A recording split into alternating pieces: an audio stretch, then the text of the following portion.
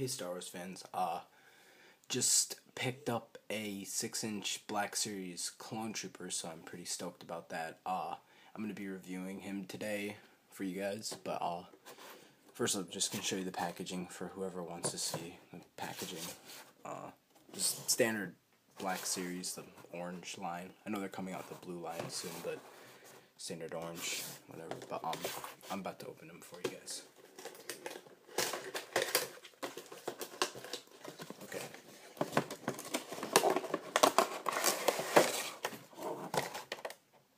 There you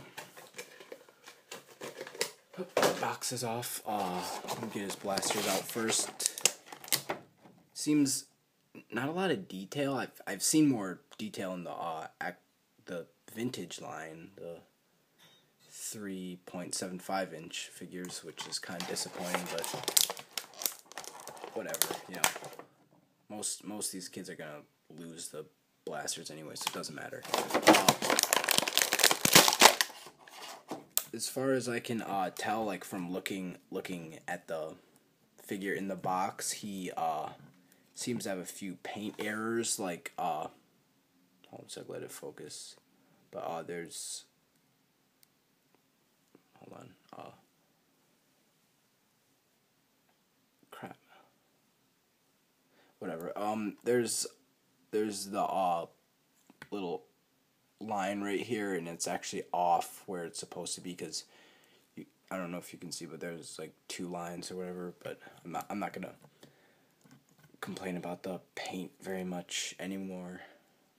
Just because, yeah, it's paint. Nothing you can do about it. But it feels great. There's just you know, just the thing that puts me off the most is the head. It seems too small. That kind of bothers me. But I'm gonna move on to the articulation. It has a ball joint head, and I don't know if it's swivel ball joint or whatever. Just swivel and ball joint hinge head. We have ball joint shoulders, and you can't move that much, limited access because of the shoulder plates, but whatever. You have a swivel, I don't know what this is, not forearm, but just call it swivel thingy. Double jointed elbows, pretty cool. Then we got, what is this, ball joint wrist, I think, something like that, I don't know. We have, ball joint torso, just there. Ball joint hips, then swivel thighs. I don't know what this is called, swivel thigh. Let's just call it swivel thigh. But and then we have double jointed knees, and we have rocker joint ankles, just there.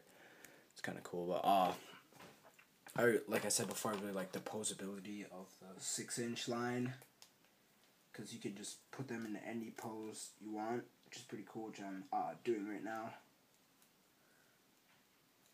Hold on. Yeah, I don't know. Kind of a rushed pose, but whatever. He kind of looks like he's getting shot or something, or reloading. Whatever. But that's my review for the 6-inch Clone Trooper. I would recommend picking him up, but then again, he has a few flaws. Just the helmet drives me crazy. It's way too small. It's really bothering me, but I love Clone Troopers, so I'm gonna hold on to it anyway.